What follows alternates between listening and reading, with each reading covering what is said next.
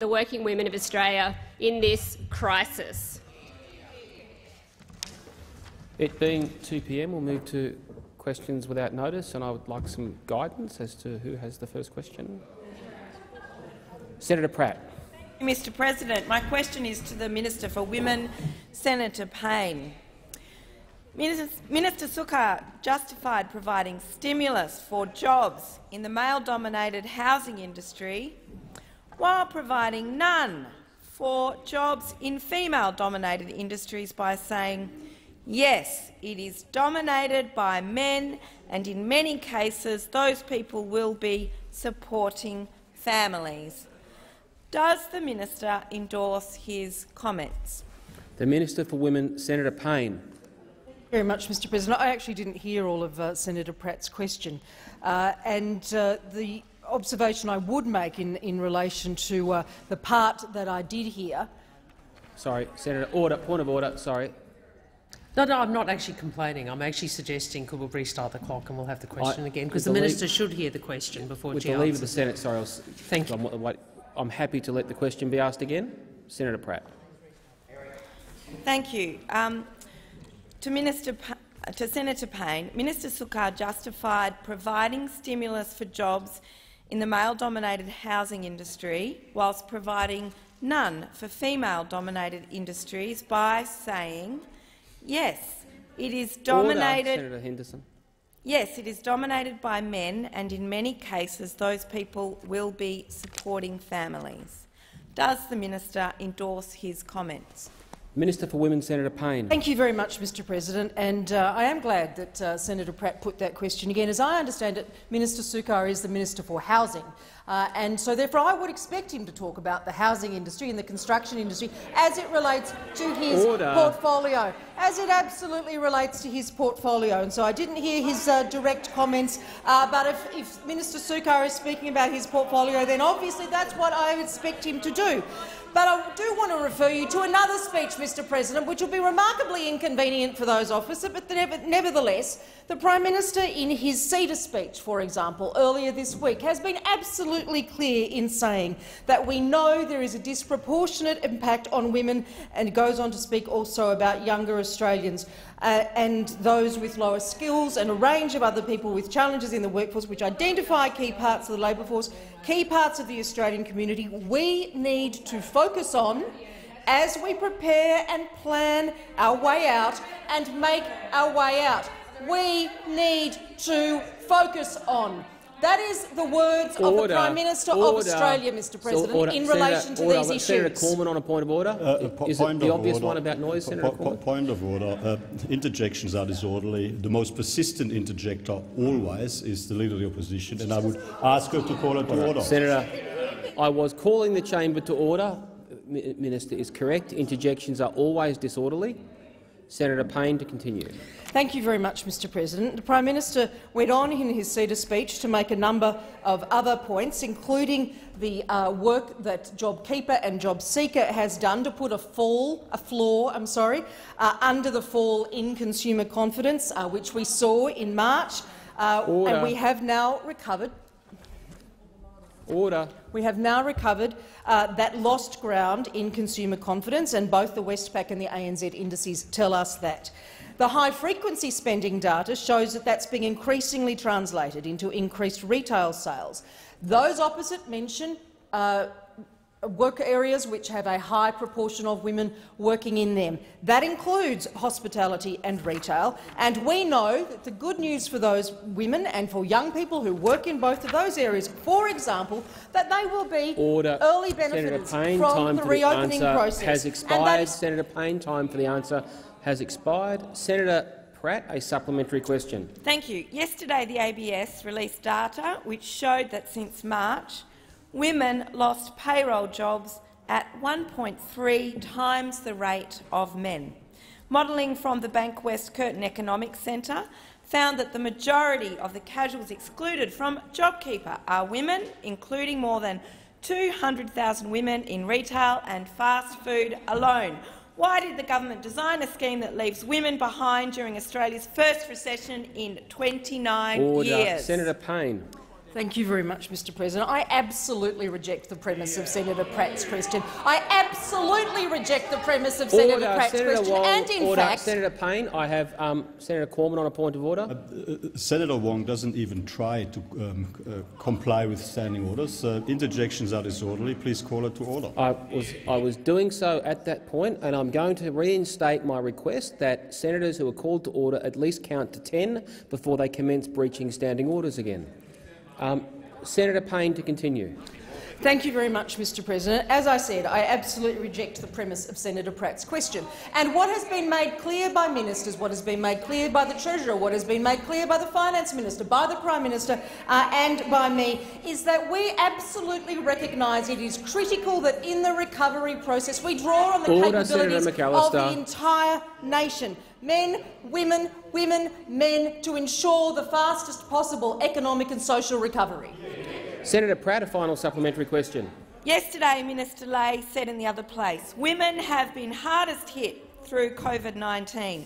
So why, in the last 2 weeks alone, has the government left women further behind by snapping back to unaffordable childcare, dudding aged care workers, taking from childcare workers and refusing paid parental leave from people who are expecting to be eligible? Senator Payne. Thank you very much, Mr President. It seems to me that those opposite would prefer to have seen the childcare sector collapse upon itself. It seems to me that they would have preferred that a government didn't take advice from a sector about how best to sustain it in the middle of a pandemic, because, quite frankly, you don't even have the basic skills. Order. Order. I will call the minister to continue when there's silence. I didn't. The Leader of the Government was interjecting. Order. Senator Payne. Thank you very much, Mr President. Prior to COVID-19— Order. Senator Cormann on a Senator point of order. Wong continues to defy your order. Interjections are disorderly. Senator Wong on a point of order. He's very sensitive today. I actually said across the table for him that, you know, if he was going to play this game, we would make the point that he was interjecting on his own minister. I'm not sure that that's an interjection. Senator it's a Wong. private conversation with the Leader of the Government. I'm not going to— I don't want to get to the point where what I might broadly describe as conversation across the centre table I deem as interjections. However, there have been interjections, Senator Wong, and I have called you to order previously. Senator Payne to continue. Thank you very much, Mr President. I'll do my best. Prior to COVID-19, there were more women in the workforce in Australia than ever before. The gender pay gap had closed to its lowest level on record at 13.9%. When Labor was last in office, it was 17.4%, Mr President. And our ambition as a government is to return to those numbers and grow them and enhance them. That is the approach that we will be taking. We absolutely know that we must draw upon every woman and every man in this country in the recovery process to ensure the fastest possible economic and social recovery. Senator Payne. Senator Abetz. Thank you, Mr President. My question is to the Minister for Trade, Tourism, Investment, Senator Birmingham. Can the minister update the Senate on the progress towards the exciting prospect of a free trade agreement with the United Kingdom? The Minister for Trade, Tourism and Investment, Senator Birmingham. Thanks, Mr President. I thank Senator Abetz for his question and his interest in this very important topic, because I'm pleased to inform the Senate that later today Australia and the United Kingdom will officially commence negotiations towards a free trade agreement between our two countries. This is a great step forward in terms of creating new opportunity that will lead to new and further job opportunities for Australians. The UK is already our 7th largest trading partner, and our total two-way trade is worth more than $30 billion a year. But we can do much more than that. We are seeking an ambitious and comprehensive free trade agreement which secures commercially meaningful market access for our farmers, for our businesses, across services sectors as well as goods, and further strengthens our two-way investment flows. The UK is Australia's 3rd largest services trading partner. In 2019, our two-way services trade was worth in excess of $15 billion. And we want to make sure that across financial services, professional services, telecommunications, fintech and emerging sectors, we enhance and strengthen those opportunities. The UK is already our 2nd largest source of foreign investment in Australia, with foreign direct investment valued at some $127 billion in 2019. And we see exciting investments, such as by British-based pharmaceutical company AstraZeneca in their $200 million manufacturing facility in North Ryde in Sydney. But we do know that when the UK entered the European Economic Community back in 1973, our agricultural exports suffered the worst. We were, at that stage, the UK was our third largest goods trading partner. It's now only our 12th. And tariffs on agricultural products account for 67% of all tariffs that the UK applies to Australian exports. We seek to eliminate as many of these as possible to create new opportunities for our farmers and our businesses to grow more jobs through this relationship. Senator Abetz, a supplementary question. I thank the minister for that very informative answer and ask, can the minister inform the Senate how a United Kingdom free trade agreement will create more jobs for Australians? Senator Birmingham. Mr President, 1 in 5 Australian jobs is dependent upon trade-related employment. Whether it's across Senator Abetz's home state of Tasmania, mine of South Australia or any other part of our great country, there are so many Australians who rely upon trade and market access to sustain their employment and their jobs. It's estimated that through our trade growth over recent years, more than 240,000 trade-related jobs have been created across Australia. And despite the challenges of the pandemic, we have seen trade volumes hold up very strongly into so many of our key markets. We know that there are more Australian businesses exporting, and we know from analysis that Australian household income is higher as a result of those trading relationships. This is all about making sure that we continue to post the record trade surpluses that we have off the back of record exports, and in doing so we create even more job opportunities for people right across Australia.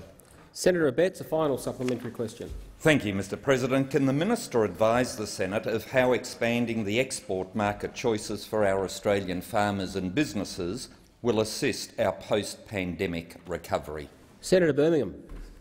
Mr President, right through our time in government, we have sought to grow the choices for Australian farmers and businesses about who they do business with. That's why we've struck trade deals with the Republic of Korea, Japan, China, the Trans-Pacific Partnership and our Indonesia agreement that comes into force on the 5th of July. It's why, whilst we are pleased to be launching negotiations with the United Kingdom, we are also determined to conclude negotiations with the European Union, such a significant and valuable partner for us, and we look to make sure that we grow those opportunities across all of those EU nations and its population and potential consumer base for Australia of more than 400 million people. We've just completed and held our 7th round of negotiations with the EU, doing so through virtual negotiations and formats, but making sure we continue to make real progress to deliver the type of comprehensive trade agreement there that, again, can create more job opportunities for Australians and mutually beneficial outcomes for our nations. Senator Billick. Thank you. My question is to the Minister for Women, Senator Payne. A survey by early childhood advocates, the Front Project, has found that the government's decision to make Australian families pay unaffordable childcare fees will take food from families' tables. More than half of parents said the high cost of early learning impacts their weekly grocery budget and how much they can buy. Why is the government making parents choose between food and care during Australia's first recession in 29 years? The Minister for Women, Senator Payne. Thank you very much, Mr President. I have not been made aware of the survey. I'm not familiar with the group that Senator Billick referred to. But, Mr President, I think it's very important to be clear here about the response that the government has worked through, which is something that's never been done before, because Australian families were indeed facing a crisis that is unprecedented. We took an important and temporary measure to help Australian families get through the crisis. We are supporting the childcare sector to keep it strong and to keep its workers employed, both of which are fundamental to any provision of any childcare at all. We also know, as those opposite have raised, that we have seen women do an even more disproportionate share of unpaid caring and domestic work, and that's an issue that we believe needs to be addressed irrespective of COVID-19. We know that working or returning to work needs access to childcare. What many service providers and sector peak bodies have told the government is that that rising demand could not be supported on what were the then business continuity payments that formed the basis of the emergency relief package. Parents were also reporting, and I have said this in the chamber before in response to other questions, that they couldn't access the level of care that they needed into the future under the relief package as it stood. But we don't believe and we don't agree with those opposite on a number of the points that they have made. Parents who are able to afford to pay for childcare, of course, will continue to be expected to do that. That is how the system works. But there are always those who, as Senator Bilyk has pointed out, who face further challenges. Those who cannot afford it because of— Senator Payne. Senator Bilyk, supplementary question. Thank you. One Western Australian mother told the West Australian newspaper, "My out-of-pocket expense is 3/4 of my salary. When bills come in, I often have to work out how I can feed my family or pay the rates." Why is the government bringing back fees when costs went up 7.2% in the last 12 months alone? Senator Payne. Thank you very much, Mr President. As a government, we have put a considerable greater contribution into the childcare system in this country. Importantly, in the context of this process, we have also established a transition payment, as it is described. That was the choice between having an ongoing JobKeeper or a 25% subsistence payment to the sector. We are talking about the same amount of support in that context, but it does mean that more employees are able to be helped. And in the consultations that government had with the sector, that was seen as the better way forward. So that transition payment of 25% of childcare services fees revenue will continue to support the sector through to the 27th of September. In fact, it puts $708 million back into the sector as it moves back to the childcare subsidy system.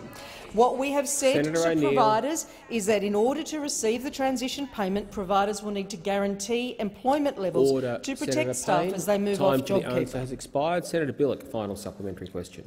Mr Morrison's childcare snapback will hurt family budgets. Mr Morrison's JobKeeper snapback will cost families their jobs. Mr Morrison's JobSeeker snapback will see them have a fraction of the support they need. Why is this government determined to hurt Australian families in September? Senator Payne. Thank you, Mr President. Let me repeat that we have put $708 million into the sector as it moves back to the childcare subsidy system, and that is an important contribution from the Commonwealth, recognising a number of the challenges that continue in the sector. And I want to be very clear, in terms of continued additional support for families who need it, we are providing a safety net in the form of an additional childcare subsidy for families in financial difficulty. Those families can still receive free care for a maximum of up to 100 hours per fortnight. The additional childcare subsidy for families transitioning from JobSeeker back to work, easing the activity test until the 4th of October to help families whose employment has been affected. They will receive subsidised care as they return to work and study and training. So to ensure the viability of the sector, to ensure that childcare can actually be accessed, this is a very important process. Senator Siewert. Mr President, my question is to the Minister for Families and Social Services, Senator Ruston. Through you, President, to the Minister, is the government still intending to drop people on the JobSeeker payment back to the base rate of $40 a day at the end of September? The Minister for Families and Social Services, Senator Ruston. Thank you very much, Mr President. Thank you very much, Senator Siewert. As I have mentioned in this chamber on a number of occasions in the last few weeks, the coronavirus supplement that was made available to people who were on working age payments at the start of the coronavirus pandemic was put in place for the period of the pandemic. We made it very clear at the time that all of the measures that we put in place, not just the coronavirus supplement, but all of the measures that we put in place, were time-limited, they were timely and they were to be targeted to make sure that we were able to help as many Australians as we possibly could get from where they were at the time with the pandemic and the implications of the pandemic on the economy and on their employment prospects, to get them from there to the other side of the pandemic. We are absolutely committed to make sure that we continue to support Australians so that they can manage their lives during this pandemic. But as we've seen over recent days, we're now starting to see the economy opening up again. We're seeing restrictions able to be lifted. We're seeing jobs being created again in the marketplace. In fact, today we were pleased to report that we're starting to see the earliest of green shoots with increased job creation above the levels of job creation that we'd actually anticipated. And so today we are working our way through making sure that we can put in place all of the things that we need to do so that the economy can open up. And so those people that you refer to that are currently receiving payments through income support are able to get back into the workforce so that they can make provisions so that they can improve their well-being. So, Senator Siewert, the coronavirus supplement was time-limited, it was temporary and it was targeted. Senator Siewert, a supplementary question. Thank you, Mr President. I'll take that as a yes, you do intend to drop it back to $40 a day. Has the government done any modelling on the expected rate of mortgage defaults and the number of renters who will be in housing stress in October if the rate does go back to $40 a day? If not, why not? If so, what are the details, please? Senator Ruston. Thank you very much, Mr President. And as the senator rightly points out, this has actually been one of the most unprecedented situations that any government in the world has ever had to confront. In fact, I'm sure that there hasn't been a government in the world that's had to confront this probably since the Second World War. And so, obviously, as we work our way forward to deal with all of the challenges that are before us, as we get our economy back on track and get it onto a stable footing, we'll be looking at many things, and we will continue to monitor as we see the impacts of this crisis become further aware.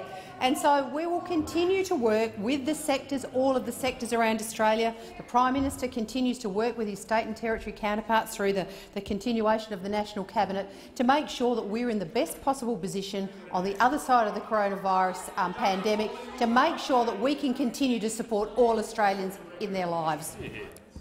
Senator Siewert, final supplementary question. I'll take that one as a no. Minister, if the job seeker payment goes back to $40 a day at the end of September, what essential bills such as housing, power, water, food does the government suggest people don't pay? Senator Ruston. Thank you very much, Mr President. Thank you, Senator Siewert, for your follow-up question.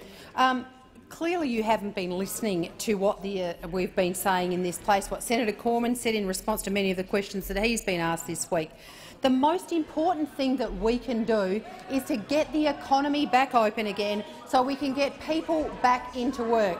The other thing that Senator Siewert that you failed to recognise in your original question when you refer to the $40 a day is the myriad of other supports and payments that are particularly targeted to people. For instance, anybody who has got children obviously is eligible to receive the full amount of the family tax benefit, Part A and Part B. Those people who are in rental accommodation that you refer to are obviously eligible to be in receipt of the Commonwealth rental assistance. And there are a myriad of other payments that are made available to make sure that our welfare system targets the specific needs of individuals who require the support of the federal government. He doesn't have a question. Senator McDonald. Thank you, Mr President.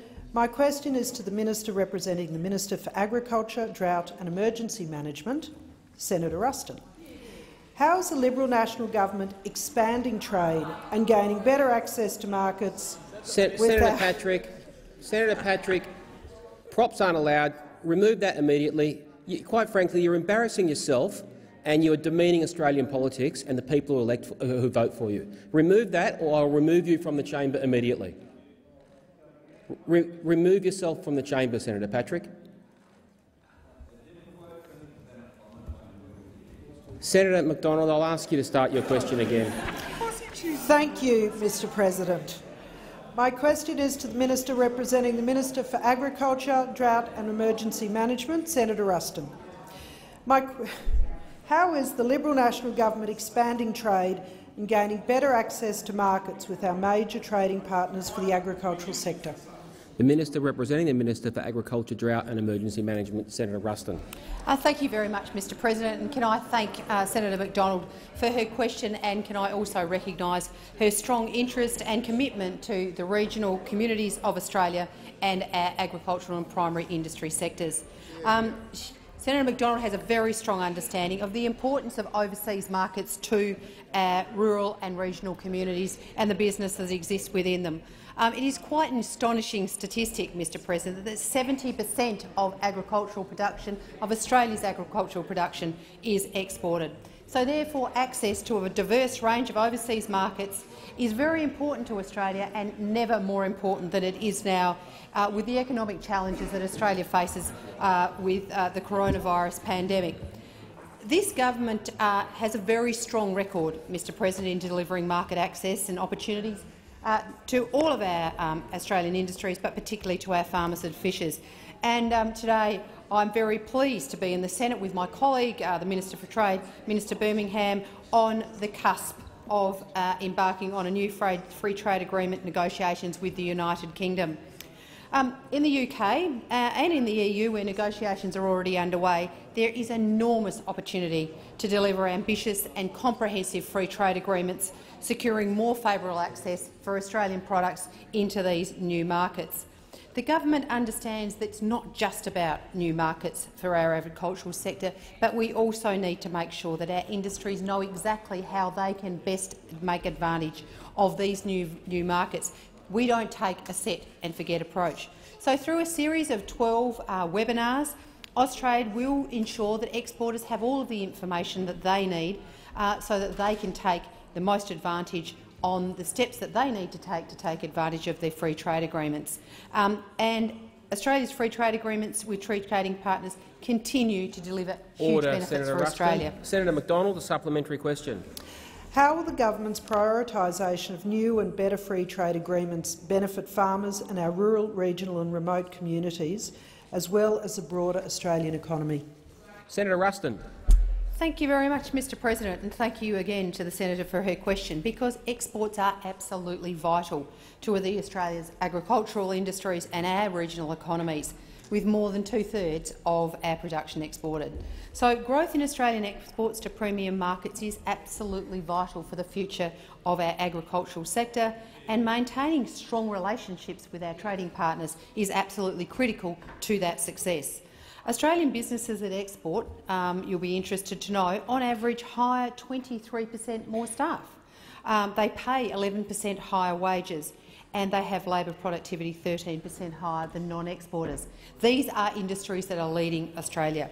And so trade is a very major contributor to our economy. It's a major creator of jobs, and it has a positive impact on our ability to be able to pay for the essential services that all Australians rely on. It is absolutely essential that we get these free trade agreements in place. Senator McDonald, a final supplementary question. What other measures has the government implemented to assist Australian agriculture to thrive? Senator Ruston. Thank you very much, Mr President. We have a range of programs that we've put in place to help Australian agriculture. I mean, just last week we implemented the new Farm Household Allowance program to make sure that we can assist our farmers to put food on the table and to help them through what has been a very crippling drought in our agricultural areas.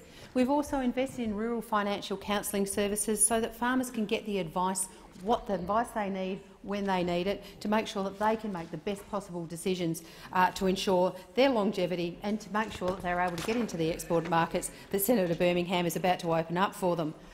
It's also very important to note that we take the mental health and well-being of our farmers very, very seriously and make sure that we have got the funds and the resources behind that. But there are a myriad of other things that the government's doing: concessional loans, taxation measures that are general, water for fodder and silage and pasture. The Australian government is committed to our farmers. Senator Ruston. Senator Brown.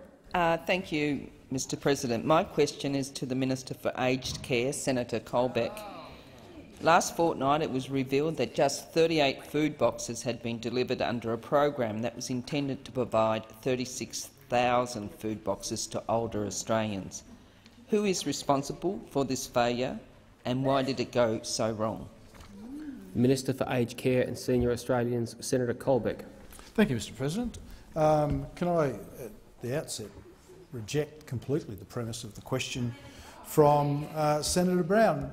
Mr. President, this government, I think, quite wisely, made provision to support senior Australians in the case that when there were issues at the supermarkets, when there were issues with senior Australians being able to get out, to be able to access support that they might require. And so we put in place a measure, in fact a range of measures that supported senior Australians to be able to get the services that they required. In fact, Mr. President, I'm pleased that not so many people needed to have emergency food supplies provided to them. But I do know, Mr. President, that a number of the other measures that we put in place to assist senior Australians to provide food and provide meals were extremely successful. So, Mr. President, for example, the number of people receiving Meals on Wheels in some areas increased by 50%.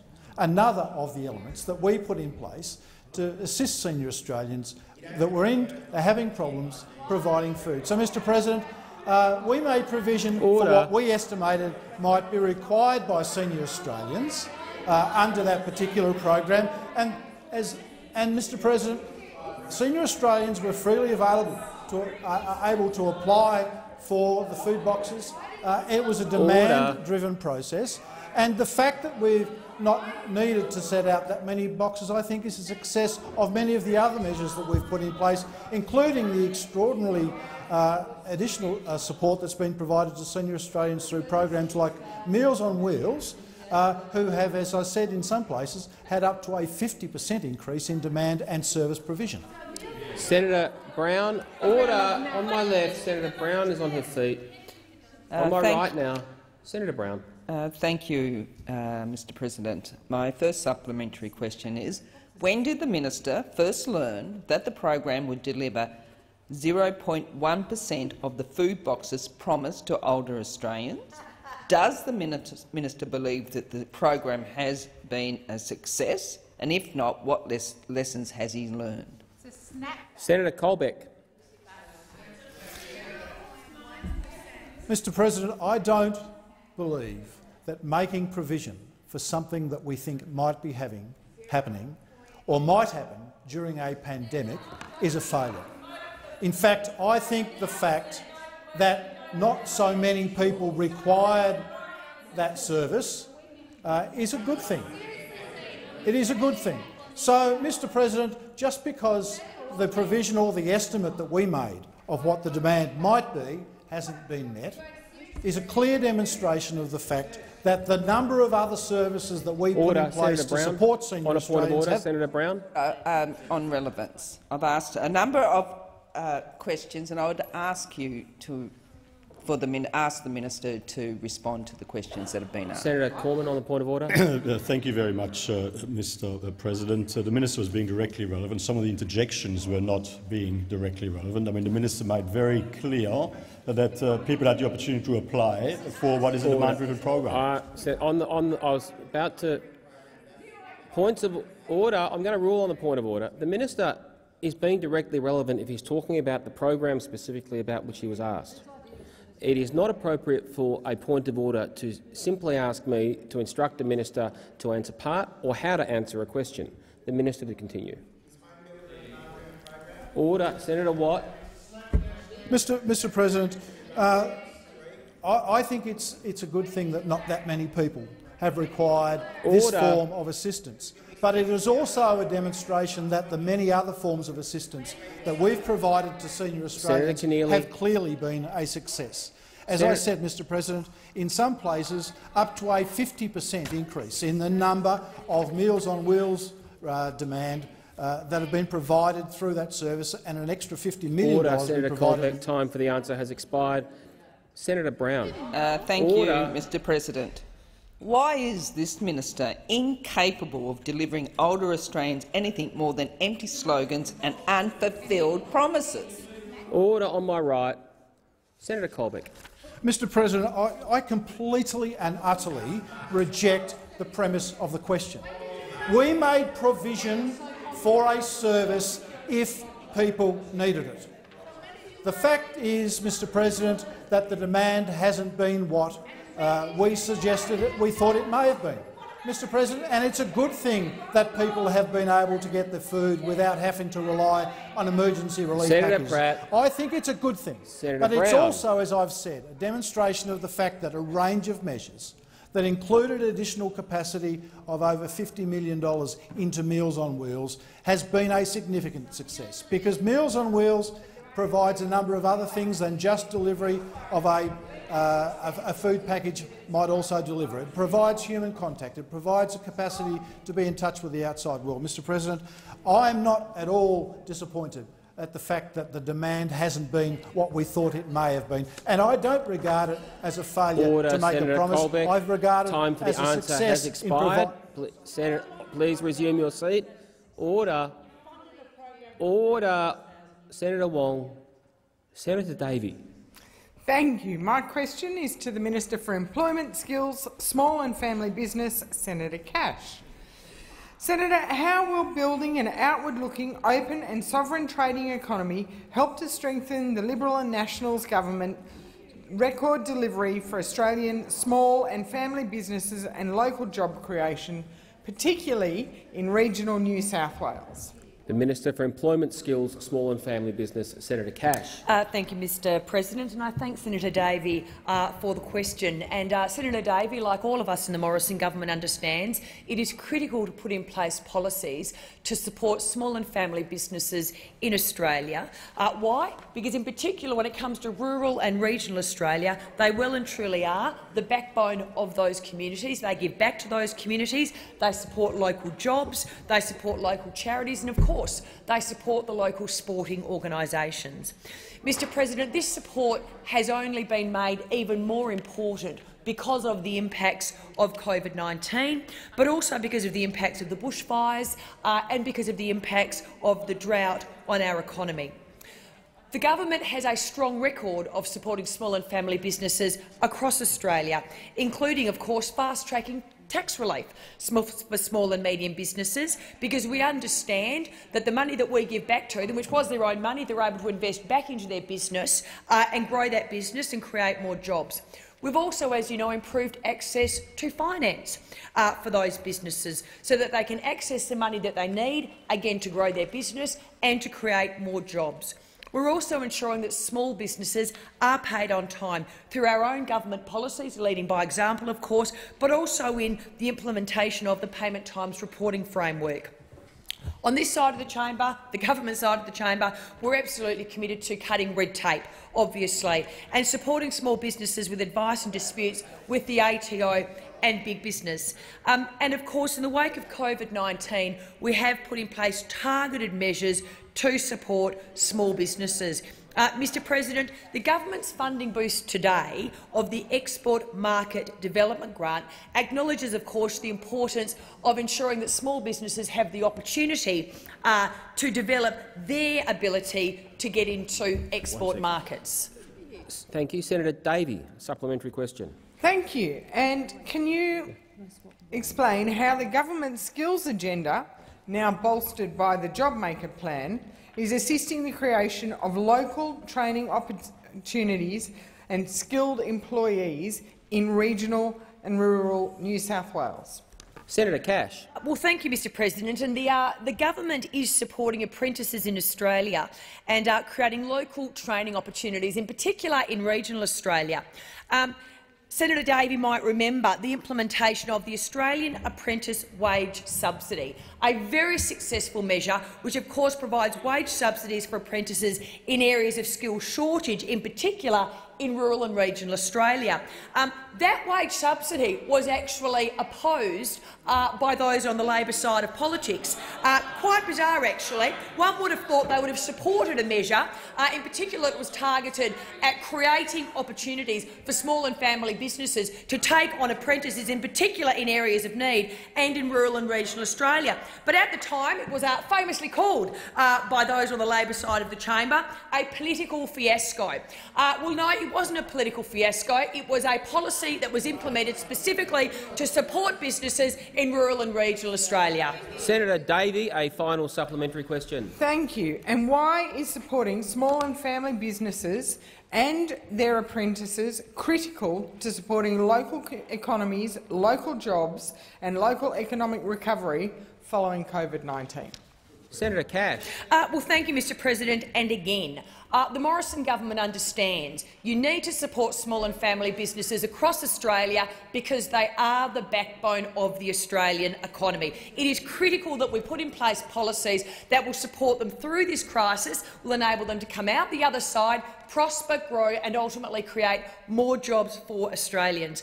Mr President, there's around 3.5 million small businesses in Australia. They give the dignity of work every day and they employ over 6 million Australians. And when you come from rural or regional Australia, as so many in this side of the chamber do, you acutely understand that these businesses, they are the backbone of that local economy. They are the ones that are out there supporting local jobs. They are the ones out there supporting the local charities. And of course they are the ones that you'll often see supporting the local sporting organisations. It is incredibly important that we put in place the right policies, as we are doing, to support these businesses so they can prosper, grow and create more jobs. Faruqi.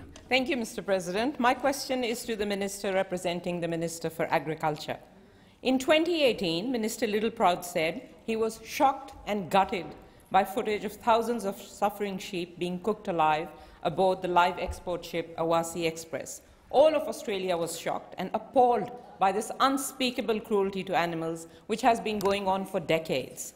While the government refuses to shut down live exports, they did implement a ban on live sheep exports to the Northern Hemisphere during summer months because of the excruciating suffering heat stress inflicts. Now you've made a mockery of your own rules by granting an exemption to Retwa ship scheduled to leave Fremantle today. Minister, why did the government bother instituting new rules for live exports if it had no intention of enforcing them? The Minister representing the Minister for Agriculture, Drought and Emergency Management, Senator Ruston. Thank you very much, Mr President, and thank you, Senator Faruqi, for your question. Firstly, can I say that the Australian government takes our responsibility for animal welfare, particularly in our farming sector, very, very seriously. As you'd be aware, the decision was made by the federal court to allow the El Kuwait to load and sail. And I'd also like to point out to you that there is an independent observer aboard that ship and will sail with that voyage all the way to its destination. So the matter that you are referring to is one that we take very seriously. There are in place very, very strict rules and guidelines around the export of live animals from this country. And you rightly pointed out, and I think everybody in Australia was absolutely disgusted at the footage that we saw last year, and that is why this government has worked absolutely tirelessly with the industry, with the sector, with people who have an interest in the welfare of animals to make sure that our live export trade is done in a manner that's absolutely world's best practice. And in fact, Senator Faruqi, I think I would be correct in saying that Australia's live export trade and our animal welfare conditions that we expect all of our farmers to undertake is seen around the rest of the world as the best practice. And through our demonstration of best practice, we like to think that we are encouraging other countries around the world to undertake best practice as well, and in doing so increase the levels of animal welfare protections that are in place for all animals around the world. But we will not destroy our Australian agricultural sector by ideological pursuit when we have put in place very, very strict provisions. Senator Faruqi, a supplementary question. Minister, the Department of Agriculture obviously has a glaring conflict of interest as the so-called independent regulator of an industry it actively promotes. The Moss review showed that the Department of Agriculture had failed animals and was incapable of regulating the live export industry. Will the government commit to establishing an independent Office of Animal Welfare at arm's length from the Minister and the Department of Agriculture to protect animals from cruelty and exploitation? Senator Ruston. Thank you very much, Mr President. Well, I first of all refute that there is a conflict of interest, and I would absolutely endorse the processes that are in place now as a result of many reviews and much change since we saw that horrific footage a couple of years ago. And so I think that the Australian government, through the independence of the Department of Agriculture's role in being the inspector, have put in place a set of conditions that ensure that Australia's live exports are governed under the strictest, very strictest of conditions, and the fact that the LQ8 has been able to load today is a reflection that the federal court viewed the provisions that have been put in place by the Department of Agriculture as being adequate to protect the welfare of those animals on board that ship. Senator Faruqi, a final supplementary question. Minister, I have received thousands of emails in just the last 2 weeks from people across Australia who are angry at the way this government mistreats animals. Order. They want order on my right. Order on my right. Stop the clock. Order on my right. I need to hear the question. Senator Faruqi to continue. They want animal cruelty to end, but of course this government just does not care. Will the minister just be honest and admit once and for all that this government will prioritise profits for big business over animal welfare every single time? Senator Ruston. Well, first of all, I would say absolutely the Australian government does not do as you have alleged. The Australian government is absolutely committed to upholding the absolutely very high standards of animal welfare, while supporting a sustainable live export trade. This is very important that we get the balance right. Animal welfare, absolute priority. Jobs for Australians, particularly rural and regional jobs for rural and regional Australia, and the economies and the regional communities that rely upon them. We saw the absolute disaster that was created when we banned, at a knee-jerk reaction, the live export from Northern Australia. And to watch those hundreds of thousands of cattle die of starvation because an industry got stopped in its tracks was probably far crueler than anything that you could ever imagine, Senator Faruqi. So maybe think about what you're saying, because right now we are absolutely committed to the highest level of animal welfare, and we will continue to be so whilst providing Order, Senator jobs. Ruston. Senator Wong. Thank you, Mr President. My question is to the Minister for Foreign Affairs, Senator Payne.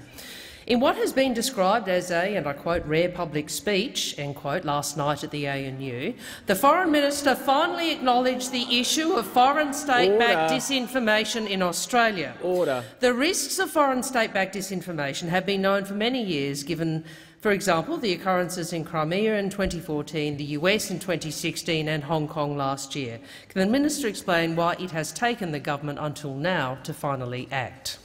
The Minister for Foreign Affairs, Senator Payne. I must be having hearing difficulties today, Mr President. Comes with age, I'm sure, but let me start at the beginning. I'd be very happy to send Senator Wong the collected works so that she had ready access to a vast range of remarks. And in fact, Senator, I'll have it dropped down to the chamber for you any time, and in fact I'll even table it if that would assist you with your consideration. I think what the Australian government has clearly set out, and indeed what the Prime Minister talked about at the Lowy Institute, was prosecuting a case for our national interests, and that includes through multilateral institutions. As you know, the Prime Minister instituted the multilateral audit and asked my Department of Foreign Affairs and Trade to carry out that audit. Part of that process has meant examining over 100 multilateral institutions, processes and fora, and that has underpinned everything we have done. What the audit findings have shown us is the value of focusing on our national interest and ensuring that in doing so we work within the appropriate systems to achieve outcomes for Australia in our national interest, which should always be the premise upon which— Order. Senator Wong on a point of order. Thank you, Mr President. Direct relevance. The question is about foreign state-backed disinformation, and my question was why the government has taken until now to act, given the examples we've seen internationally. I've allowed you to restate the question. I'm listening carefully to the minister's answer. She has 47 seconds remaining. Senator Payne. Thank you very much, Mr President. And I was responding, I thought, directly to a number of the observations that Senator Wong made in her question. But specifically, if she wishes, in relation to the question of disinformation, what the government has made clear is the threat that disinformation, no matter who perpetrates it, places or presents to the orderly provision of information in communities, particularly in the context of a pandemic. And the critical impact that we have seen in a number of countries that has drawn together the European Union, that has drawn together 131 countries in a motion drafted by Latvia on the infodemic, is absolutely symbolic of those concerns and of our concerns Senator in relation Payne. to that. Senator Wong, supplementary question. Thank you, Mr President. The Joint Standing Committee on Electoral Matters said in 2016 it was essential this issue of foreign state-backed disinformation be considered as part of Australian elections. So I again ask, after 4 years of thinking about it, beyond the headlines, what is the Morrison government now actually doing to protect Australian elections from foreign state-backed disinformation? Senator Payne. Mr President, I would remind the senator and those opposite of the passing of the countering foreign interference legislation, which is absolutely apposite in this case, absolutely apposite to the sorts of issues that the senator is raising. So, in the midst of the pandemic and in the midst of the crisis that we and millions of people around the world have been dealing with, we are absolutely focused on the importance of shining a light on disinformation because it is the most effective antidote.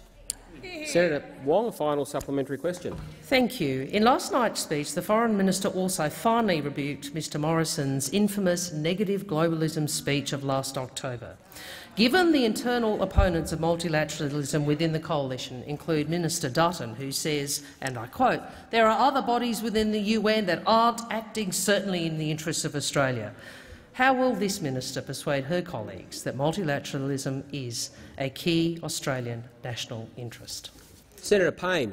Thank you very much, Mr President. And I absolutely and fundamentally reject the premise of Senator Wong's question.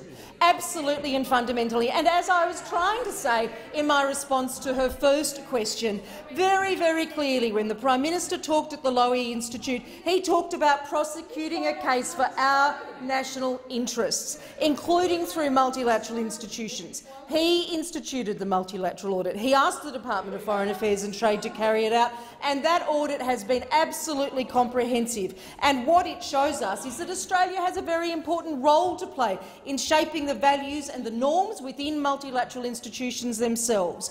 And we're talking about institutions that are extremely important to Australia, Mr President, in terms of advancing our national interests, promoting and protecting our values, whether they are underpinning the global rules and norms that ensure a level playing field, whether they're regulating international cooperation in areas like aviation, in telecommunications, in maritime transport, in intellectual property and a range of others. The answer has expired. Senator Henderson. Thank you, Mr President. My question is to the Minister for Defence, Senator Reynolds. Can the minister outline how the Morrison government is building an outward-looking and globally competitive defence industry here in Australia? The Minister for Defence, Senator Reynolds. Mr President, and thank you, Senator Henderson, for the question and for your unrelenting support for Australian defence industry. Look, the Morrison government is fully committed to delivering a globally competitive Australian defence industry. A defence industry that delivers three sovereign outcomes for our nation. Firstly, to meet our contemporary defence needs. Secondly, to create thousands of multi-generational jobs right here in Australia. And thirdly, to achieve greater export success. We are providing unprecedented opportunities for Australian industry to participate in defence work. We are very purposely and very deliberatively maximising opportunities for Australian industry involvement in defence programs. As our companies bid for work, they are now required to submit Australian industry capability plans, detailing how they will maximise opportunities for Australian businesses. We absolutely hold these companies to account on their contracted commitments through enforceable deliverables. And we're now also developing an independent Australian capability audit program to validate delivery of this contracted commitment. At the heart of our industry policy is a commitment to support the global competitiveness of Australia's defence industry, as seen in our defence export strategy. And to that end, this government has committed $20 million per year to support Australia's defence industry achieve greater export success. We've established the Australian Defence Export Office and a grants program. We've appointed a defence export advocate. We've released the fourth and largest defence sales catalogue this year. And finally, we have also invested $1.3 billion to support Australian technical innovation in defence industry. Senator Henderson, a supplementary question. Can the minister outline how this government's defence industry policies are creating opportunities for Australian companies and workers, both here and overseas? Senator Reynolds. Thank you, Mr President, and I certainly can, Senator Henderson. The Morrison government's $200 billion investment in defence capability provides unprecedented opportunities for Australian companies. And let me tell everybody in this chamber, they are embracing these opportunities in record numbers. Thanks to the policies of those on this side of the chamber, global defence companies are establishing uniquely Australian entities that are today employing thousands and thousands of Australians and are exporting Australian-built cutting-edge capability to the world. I'm so proud of companies like Thales Australia, of French origin, is now employing almost 4,000 Australians.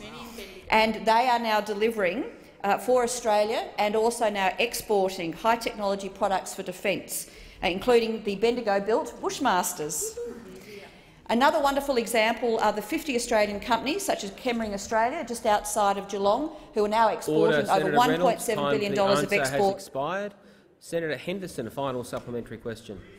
Thank you, Mr President. Can the minister outline how these policies are setting the foundations to build the attack-class submarine here in Australia?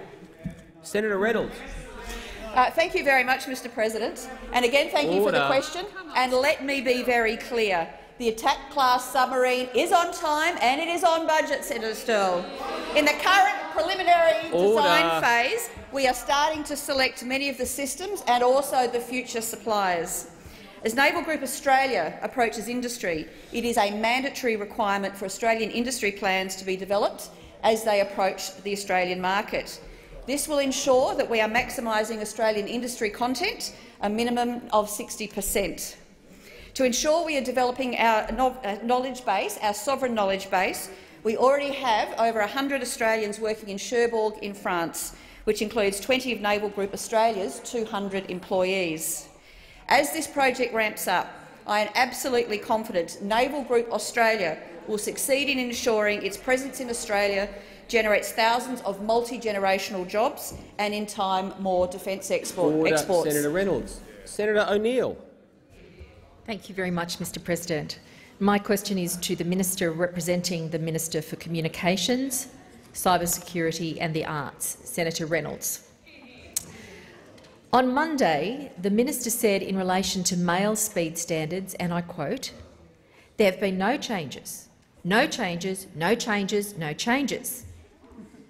I refer to the media release issued by the Minister for Finance and the Minister for Communications, Cybersecurity and the Arts on the 21st of April 2020, which said the following: required delivery time for regular intrastate letters will be extended to 5 days after the day of posting. Who was right, the Minister or the media release? The Minister representing the Minister for Communications, Cyber Safety and the Arts, Senator Reynolds. Thank you very much, Mr President, and I stand by my statement in this chamber earlier. Senator O'Neill, a supplementary question. So you were right. Means no changes, no changes, no changes. Last night, Senator Hansard said of Australia Post workers— Order. Senator O'Neill.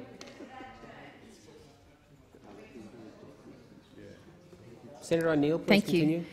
Last night, Senator Hansard said of Australia Post workers, and I quote, "There will be no redundancy offered to these workers." Can the minister guarantee there will be no reduction in Australia Post's workforce? Senator Reynolds. As I said previously, as I believe I said previously in this chamber, there will be no forced redundancies of their posties, and that remains correct. Senator O'Neill, a final supplementary question. It's been reported that Australia Post has hired James Hardy's former spin doctor. Why does the government need expensive PR advice when it's clearly capable of running misleading arguments without assistance? Order. Senator Reynolds. Senator Reynolds. Thank you very much. And I would remind the senator that Australia Post day-to-day operations are the responsibility of its board and management and not of government. Senator Cormann. Thank you, Mr. President. I ask that further questions be placed on a notice paper, and I also seek leave to add to an answer provided to a question by Senator Watt yesterday. Leave is granted.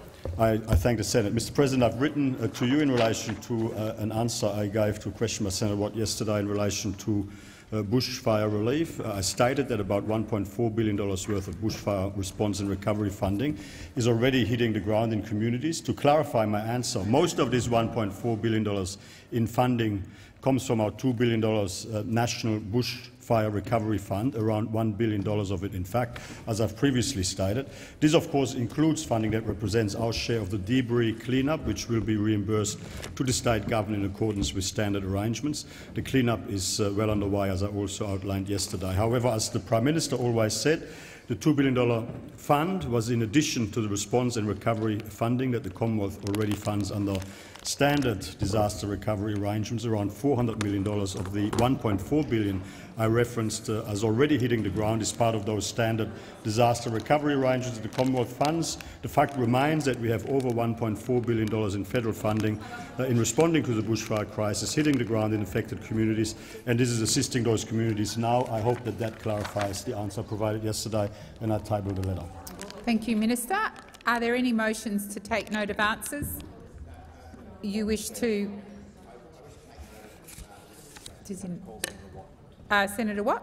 Thank you, Madam Deputy President. I do thank Minister Cormann for providing that statement to the Sorry, Senate. Senator Watt. I thought you were taking notes, so I'm a bit no, late to catch up. So you seeking I move leave. to take note, or seek leave to take note of the minister's statement. Is leave granted? Is leave granted? I need an answer.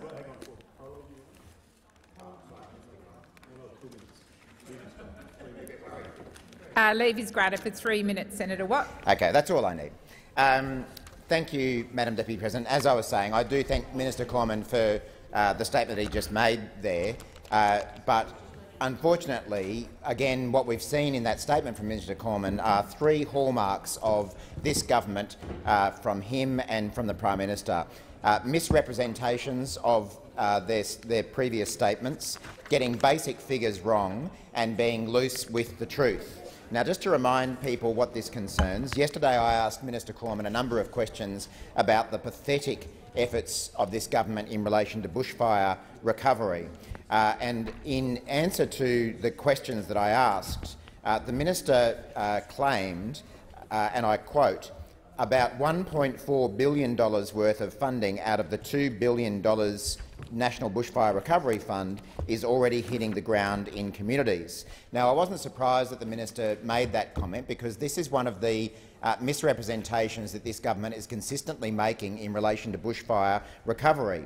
The truth is that the Prime Minister announced a $2 billion bushfire recovery fund in January this year.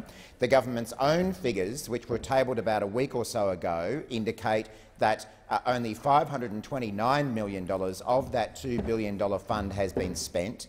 The government then tries to include another $470 million or so that it will be spending in the future on things like debris removal, and tries to say that it has therefore spent $1 billion from the $2 billion fund, even though they've actually only spent $529 million on their own figures. And then, to be that little bit more cheeky, they throw in another $400 million of grants and loans that have been made to bushfire victims, as occurs after every single disaster that this country faces. That extra $400 million has nothing whatsoever to do with the $2 billion bushfire recovery fund, which, as I say, on the government's own figures, has only spent $529 million. So I was a little disappointed when I got Senator Cormann's letter today, where he says that what he said yesterday was that about $1.4 billion worth of bushfire response and recovery funding is already hitting the ground. If that is what he had said yesterday, then there wouldn't have been a need for me to write to him. But the truth is that isn't what he said yesterday. What he said yesterday, in the answer to the question that I asked, was that $1.4 billion worth of funding out of the $2 billion fund is being spent. That is simply not true, and I think it would have been preferable for him to be honest in his answer in the letter that he provided to the Senate today and admit that he got it wrong. So, very disappointing that we see this minister misrepresent his previous statements. It's yet another example of him and this government getting their figures wrong. Anyone remember the $60 billion JobKeeper bungle? I think I remember that one. This minister does have a problem with numbers. He didn't get them for Peter Dutton either, and again they're being loose with the truth. Thank you, Senator. Senator Wong? Seek leave to make a short statement. Is leave granted? Thank you. Leave is granted for 2 minutes. I rise to follow Senator Watt's comments and just make this point. When you have the Leader of the Government in the Senate being loose with the truth in question time, being given the opportunity to come in here and demonstrate the accountability that our democracy demands from ministers, to demonstrate as the leader the examples to his front benches, what do we get? We get more measly words, more tricky words, bit loose with the truth, doesn't fess up to the fact that he got it wrong. We would have more regard for ministers on that side if they were actually prepared to come in here and say, I correct the record. That's what democracy requires. But even from Senator Cormann, who otherwise is generally somebody who does understand this democratic principle, we get more words where he's saying, well, I didn't actually say that, when we know he did.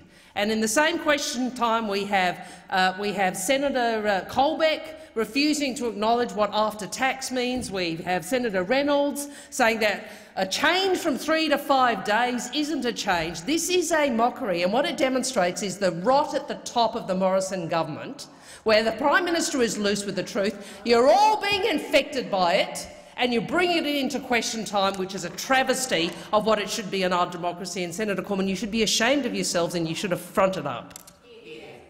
Thank you, Senator Wong. So we move to taking note. Are there any motions to take note of answers?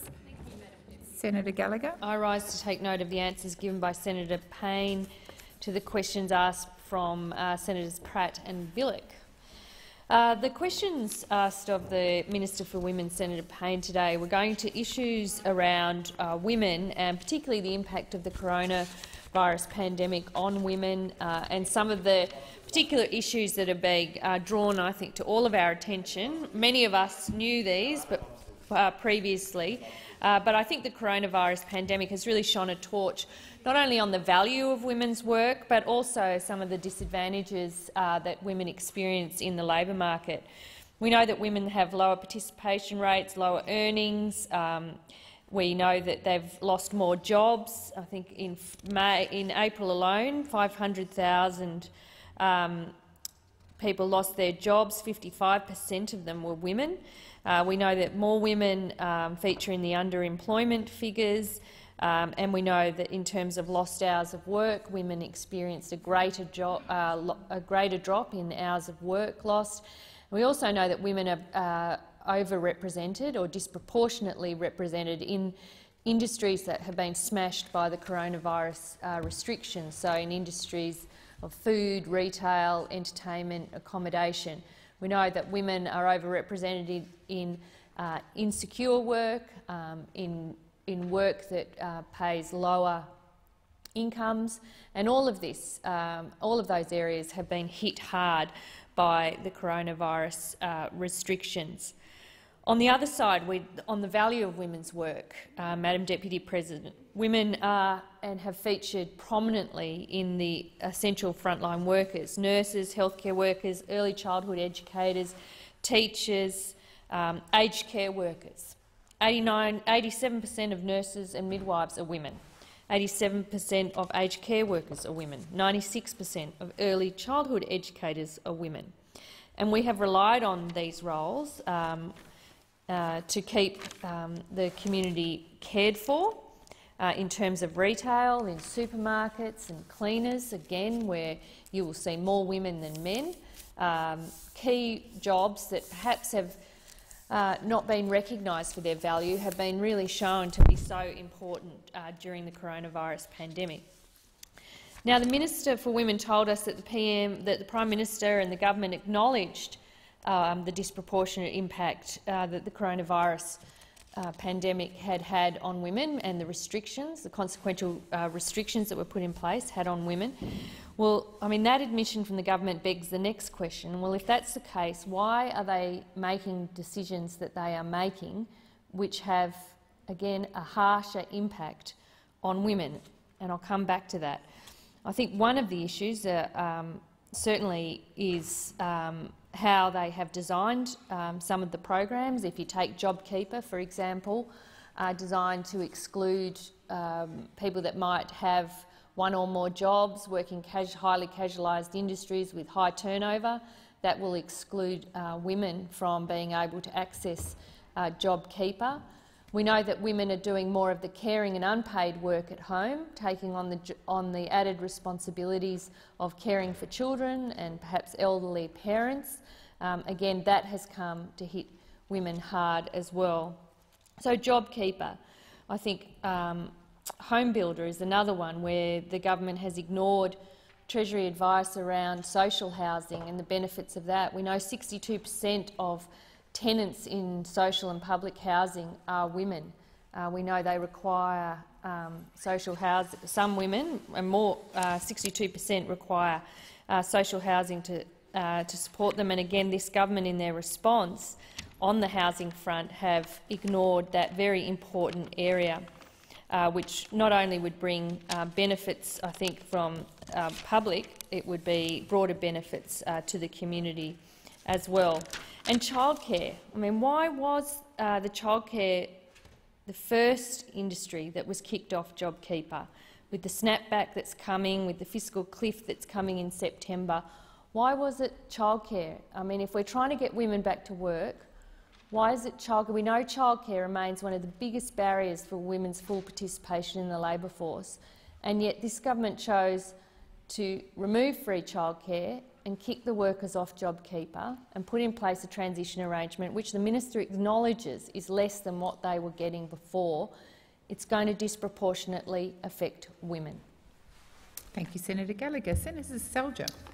Thank you, Deputy President. I'm very pleased to join the debate in terms of the Labor Party's question time tactics, and indeed I want to focus on Senator Pratt's question because I think as we reflect on the current state of play, as we reflect on last year's federal election, and we think about how out of touch the Labor Party are, as was demonstrated again by the Australian people overwhelmingly rejecting them, we think about the kind of issues and attacks that the Labor Party launches on the government, which demonstrate how out of touch they are. Now, Senator Pratt's questioning, attacking Minister Michael Sukkar, an outstanding minister in this government, doing an outstanding job.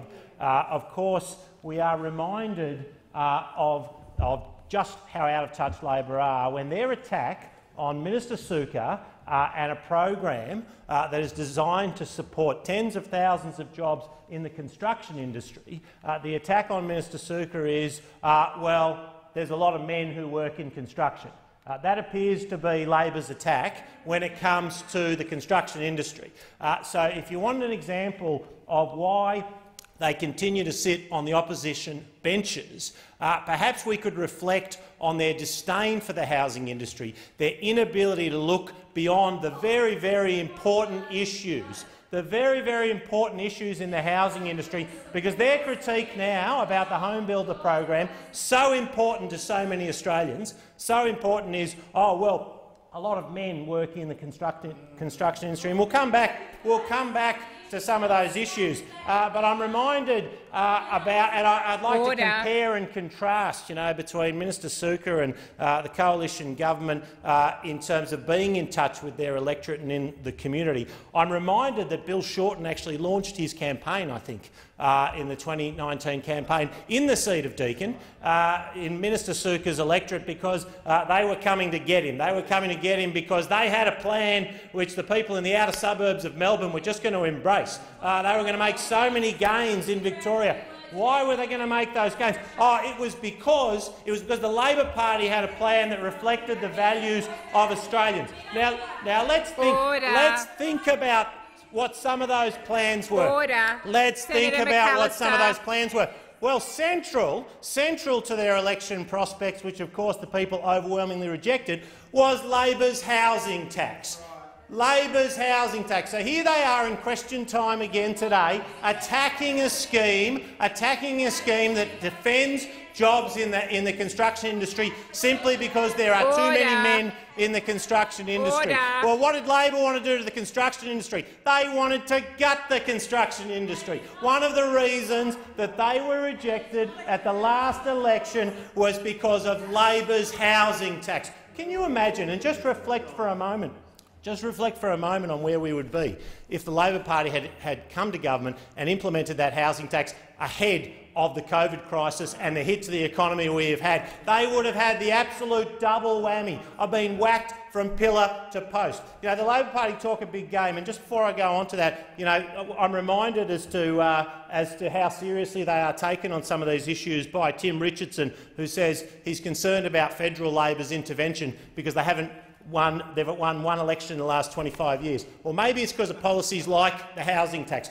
But they talk a big game on women, but when it comes to actually acting, well, we've had the record in terms of women's workforce participation. We have delivered in a way that the Labor Party couldn't. Over 800,000, almost 900,000 jobs were created for women by the coalition. But I'm reminded of what the Labor Party voted against in their protection racket for the CFMEU and the misogynist thugs in the CFMEU. And they say, oh, well, now we're acting on John Setka.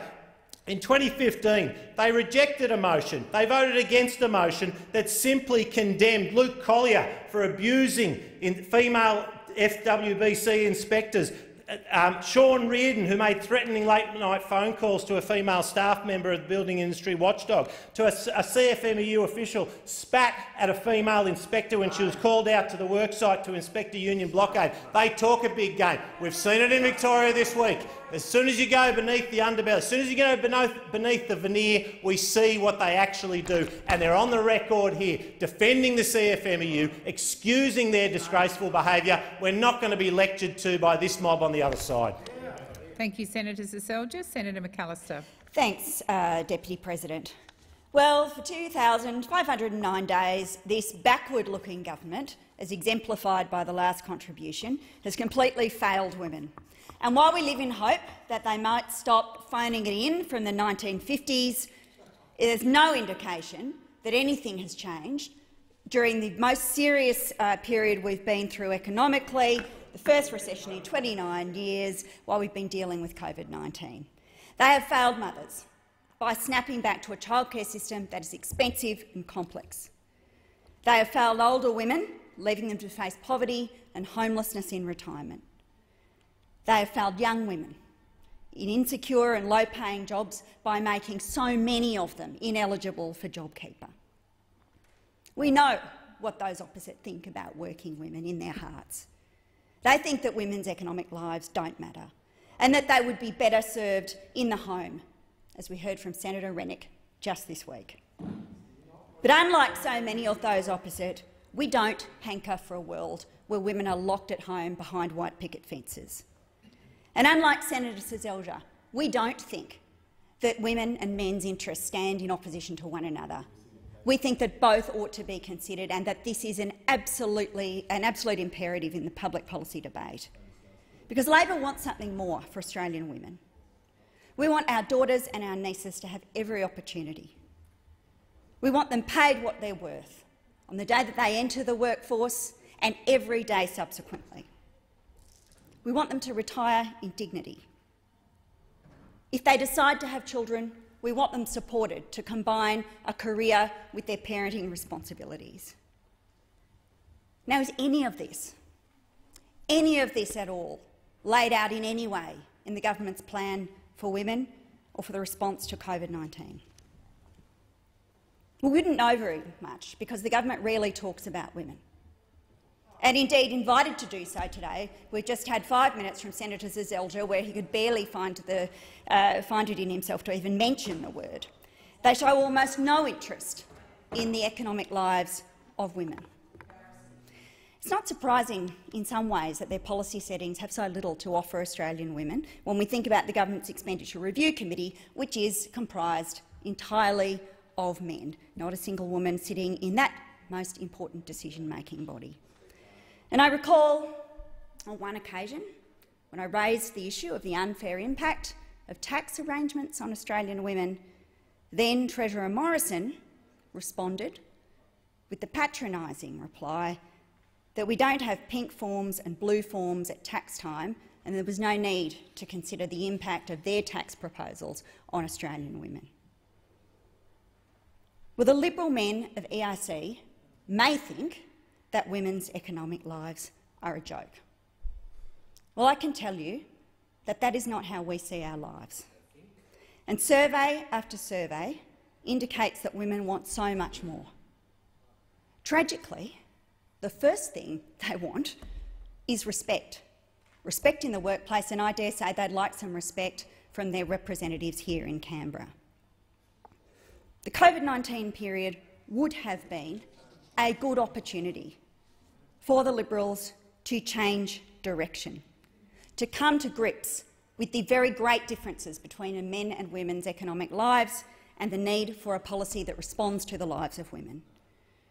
The ABS has released data showing women have lost jobs since March at 1.3 times the rate that men have lost jobs. But we don't see any specific response to that or any indication that it matters. Part-time work and casual employment can be conveniently flexible, but often the result is that women are really taking these jobs so they can balance the work and family lives. Well, when it came to designing a response in COVID-19, what did the government do? They constructed JobKeeper in such a way that so many people in casual work were excluded, and so many of them were women. There is an opportunity now to create something better. We don't want a snapback. We don't want to snap back to an unfair world for women. We don't want to snap back to a world where women earn 14% less than men. We don't want to snap back to a world where women retire with 47% of the super balances of men. We don't want to snap back to a world where women's career possibilities are constrained because childcare is not available or affordable. We don't want to snap back to one of the most gendered labour markets in the world. This crisis presents a perfect opportunity to actually build something better for Australian women, and it's a shame the government appears entirely uninterested. Thank you, Senator McAllister. Your time has expired. Senator Brockman. Thank you, Madam Deputy President. Well, this is an extraordinary straw man that the Labor Party continues to put forward. And I guess we should be used to it. We should be used to it at this point. Senator O'Neill, we should be used to it at this point, but in the face of an unprecedented economic and health crisis, in the face of an unprecedented economic and health crisis, where we've seen from this government a comprehensive response across the economy, instead what we get from the Labor Party is the usual politics of identity, politics of division. They cherry-pick some information, they spin it in a particular way, they choose their data set very carefully, they ignore the overall economy, they ignore the comprehensive measures that this government has put in place to underpin our economy, to underpin economic growth, to get the economy moving again, to get all Australians back in work, to get all Australians back into participation in the workforce, to get small business back up and running, to protect our families, to give people a chance to be the best they can possibly be. And we get this politics of identity, this cherry-picking of information. So from the latest ABS stats, and absolutely I will acknowledge that the ABS stats shows that the women in the workforce were impacted very, very hard by the crisis that confronts this government. But does the Labor Party, Senator O'Neill, ever raise the fact that the latest ABS stats also show that jobs for women recovered at 1.4%, whereas jobs for men only recovered at 0.4%. Do you ever talk about the identity politics of that? Of course you don't, because it doesn't fit into your narrative. It doesn't fit into your narrative. It doesn't fit into this politics of identity that you are seeking to continually drive. Now, Senator Zelja rightly pointed out that almost 900,000 jobs created for women by this government in the 6 years before the coronavirus impacted our economy so remarkably and so with such great venom. You know, this government has a strong and proud record of supporting women's participation in the labour market. Prior to COVID-19, the March 2020 labour force figures showed record high, near record high employment of women in the economy. Almost 6.2 million women employed in the Australian economy. Labour participation rate for women at an almost record high of 61.3%, 2.5 percentage points higher than when the Coalition took office in September 2013. Between September 2013 and prior to COVID-19 impacting our economy, almost 900,000 jobs created for women. Wow. Does the Labor Party ever quote these sort of statistics? Of course they don't, because they're too busy playing the politics of identity, the politics of division, cherry-picking information to suit their particular narrative. The Labor Force survey figures showed that seasonally adjusted employment for women fell by 325,000. And of course, this is the impact of the COVID crisis. This is an impact across the economy, and one that this government is only too well aware of, and one that this government is seeking to comprehensively address. Now, let me just give you one more example. Today, Minister Birmingham talked about the need to open our borders to get the tourism and hospitality sector up and running again. That will disproportionately impact, in the positive, women, because women are a greater percentage of the workforce in that particular sector. Does that factor into Labor's narrative? Do they come out in support of Minister Birmingham, jumping up and down and congratulating him for his words at the press club? Of course they do not, because again, it doesn't fit into their narrow worldview.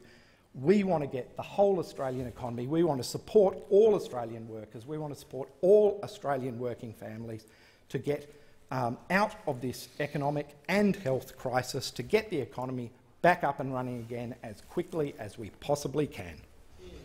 Thank you, Senator Brockman. Senator O'Neill. Well, thank you very much, Deputy President. And what a shock. What a shock that we've got all blokes on that side speaking on this issue, where we've been asking for them to verify the fact that they have failed women during this massive crisis facing Australia. COVID-19 is an experience that many of us could not have imagined and will never ever experience it. And the burden of care that has fallen to women has fallen heavily on the women of this nation. I am proud to be an Australian woman. I am proud to be an Australian woman in the Labor Party. There are many of us. We are very varied and very different, and we bring our perspectives to this place. We bring them in many, many more numbers than you guys. Now, I will give you the fact that on this side of the chamber you've got a few more here in the Senate, but you couldn't line one up today, not one, to stand up to answer our questions about women being affected by COVID. You left Senator it to the blokes again, your usual standard. Senator O'Neill, there's a point of order, I think, from Senator Smith. Point of order on quotas. Point of order on quotas. That's not a point of order, Senator Smith. Senator Smith, please resume your seat. That is not a point of order. Please continue, Senator O'Neill. We've heard this bleating and moaning from these poor men opposite who are denying even what the minister said in the other place. The women have been hardest hit through COVID-19, and that is quoting their— Senator O'Neill, please resume your seat. Senator Just for those Smith. people who are not able to watch on television, one-third of the Labor senators are men. Senator Smith, on the other side. Are you raising a point of order? If you're not, please refrain from interrupting. Thank you, Senator O'Neill. I can tell I've hit a raw nerve because Senator Smith is actually one of the more exemplary senators on the other side, and I can see I've even upset him. So I consider that quite effective in arguing the point that this government— Senator O'Neill, please resume your seat. Is it a point of order, Senator Smith? I was going to comment on Senator O'Neill's accurate reflection on me. Senator Smith, that is not a point of order. I think senators have the right to be heard in silence, and people jumping up, making spurious points of order, fit into the category of not being respectful to the senator making their contribution. Please continue, Senator O'Neill. Look, I've heard of mansplaining, but I think we've got man interrupting here going on. A woman speaking her mind, Australian Labor woman speaking to the reality of Australian women who are at this very time making decisions in one critical by-election in the seat of Eden-Monaro. They've got a choice between sending another bloke like this lot to come to Canberra or sending a great woman in the shape of Christy McBain, and I encourage them to do that. Because the problem with this government is they simply do not listen to the voice of women. They do not understand the challenges of being women in Australia. And if they're going to call being women in Australia and standing up for women identity politics, then they need to go back and learn a few issues, a few understandings about what identity politics actually is. Minister Lee, in the other place, declared the fact that women have been hardest hit through COVID-19. And what I'm worried about, as an Australian woman standing up for the women impacted, is that this government has lined up a set of policies where we are set to snap back to unaffordable childcare right around this country. Women are talking to me. They're talking to their partners, sitting at dining room tables, figuring out how much they can actually manage in terms of putting food on the table or paying for childcare, because this government has so mismanaged the whole childcare sector. They are dudding aged care workers, not providing them with the promised money that they announced. We see this time and time again, a series of announcements from this government and then failure to deliver. They're taking away from childcare workers. They are refusing paid parental leave. These are the priorities of this government. And when they said at the beginning of the COVID-19 crisis, in response to great passionate advocacy by the unions of this country, the big businesses of this country and the Labor Party, when we begged and pleaded with this government to provide wage subsidies, they finally came through with a job seeker. Yep, they came through with it, but who did they take it away from first? They took it away from the women of Australia. They took it away from the childcare workers, the most female-dominated industry in this country. Women in Australia need to remember that this government does not stand up for you. The Liberal National Party government have failed Australians. It's a matter of international record from the World Economic Forum's Global Gender Gap report that Australia was 23rd in the rankings in 2013, 23rd in the world in terms of women's economic capacity. The reality now, after 7 years of this blokey-dominated LNP government that's out of touch with the women of Australia, is we've slipped all the way down to 44 of 153 countries. And after what they've done in response to COVID, I have no expectation that it will rise. In fact, I'm sure it will get even worse. We know that this government has failed Australian women. We are very concerned as the Labor Party that childcare will not be accessible to women, that they won't be able to get back to work, that there will be barriers to their participation in the economy and the society. We are concerned that Scott Morrison's snap back will actually be a job crusher for the women of Australia. Question is the motion moved by Senator Gallagher be agreed to. Those of that opinion say aye. Contrary no. The ayes have it. Senator Siewert. Thank you. And just to let the chamber know, I'll be using half of allocated time and Senator Faruqi will be using the other half. I rise to take note of the answer from the Minister for Families and Social Services, Senator Ruston, to my question on JobSeeker. And the answer is yes, the government still is intending to drop JobSeeker back to the old base rate of $40 a day. And when I asked, have they done any projections or modelling on the expected mortgage defaults? The answer, obviously, is no, because she filibustered that question and did not adequately answer it. So, no, they haven't. Now, anybody watching what's going on in this country will know that it is not going to happen that the 1.64 million, and that was the last time we got an answer at the COVID Select Committee on the number of people that are unemployed in this country and receiving JobSeeker. Who thinks they're all going to be employed by the end of September when JobSeeker ends? Who thinks that? I bet you no one thinks that all those people are going to be getting jobs by that time. As much as we wish it was so, realistically it's not going to happen. And the government needs to be planning for that. But are they? What are they going to do for all those people? So are they planning for the fact there's going to be a massive number of people that will have to default on their mortgage payments, that will have to default on their rent? So where do they intend all these people to live for a start? We are going to be escalating our homelessness for a start. And when I asked, OK, what advice are you going to be providing to Australians in terms of which bills they don't pay? Because you cannot meet all your bills when you are living in poverty on $40 a day. Which bills? Energy? Food? Food is usually the first to go because it's discretionary. So we're going to drop people back into poverty on $40 a day. And what impact is that going to have on our economy and our recovery? That it will have a very significant impact, a devastating impact on our recovery. And it will also impact on the states, because the states will also be losing out on those people's income who are spending and injecting money into the state economies. It will also be the states that are expected to supply the community services, the emergency relief, the homelessness shelters, when people start having to default on their payments. It isn't good enough. You need to keep the rate. Question is the motion moved by Senator Siewert be agreed to. Those of that opinion say aye. Contrary, no. The ayes have it. Senator Faruqi. Thank you, Mr. President. I rise to take note of the government's woeful response to my questions about the total lack of concern for the welfare of animals in the live export trade and the failure to establish an independent Office of Animal Welfare. The live export industry has been plagued by scandals for decades, and people right across Australia have had enough. They want it to stop. The scathing 2018 Moss review into regulation of the live export industry exposed that the Department of Agriculture lacks the skills, resources, technology, culture, and will be effective in regulating the industry. The department cannot possibly promote the live export industry and its profitability and at the same time protect animals. We know that as long as the Department of Agriculture is allowed to regulate the live export industry, animals will continue to suffer, they will continue to die on these ships of misery.